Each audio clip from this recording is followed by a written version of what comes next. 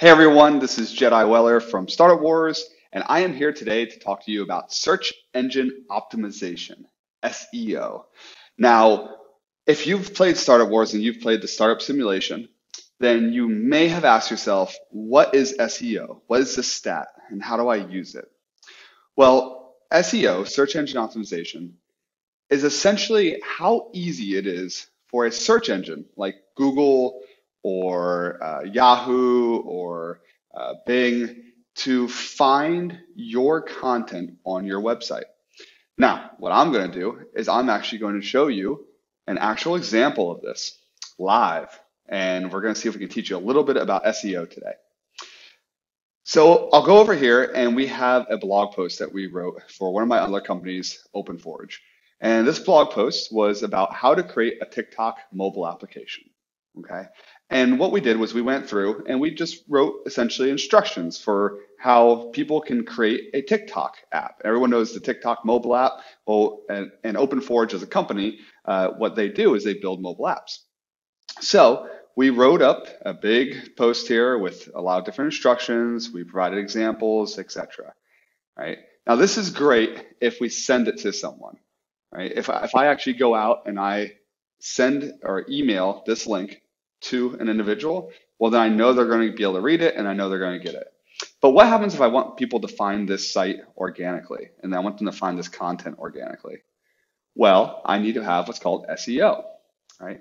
Now, SEO allows the search engines, it's kind of like a language that allows the search engines to know what to look for within your content on your website. So if you're creating a new business, like let's say you're creating a t-shirt company, for instance, and you're looking to sell t-shirts online, you're going to need to create content to allow other people to find your t-shirts. And when you create that content, you are going to need to phrase it and write it in such a way that the search engines can easily find it. Now, I wouldn't suggest doing this yourself and relying solely on your own SEO skills. If you're just now getting into business and you're trying this for the first time, I'd recommend using a third-party tool out there or a service.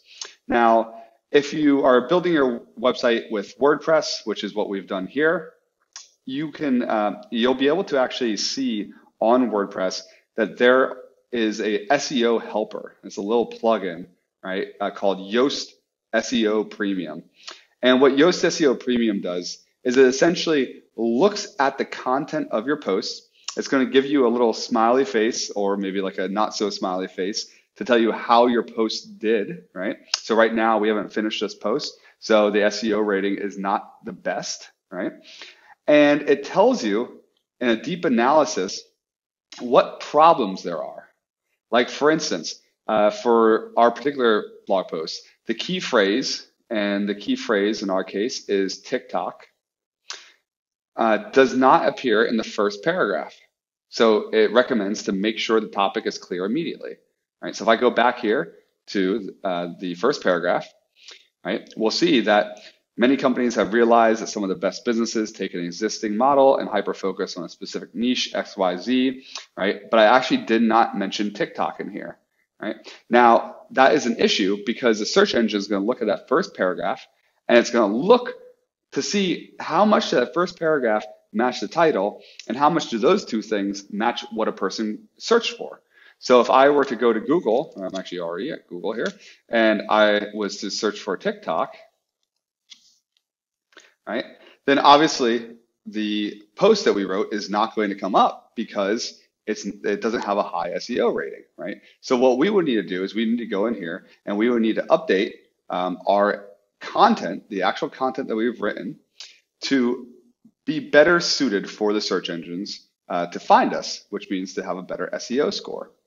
Now, every different type of tool and technology out there that does web applications has some sort of plugin or method for helping you as a founder and as a user create a better SEO content and get a better SEO score.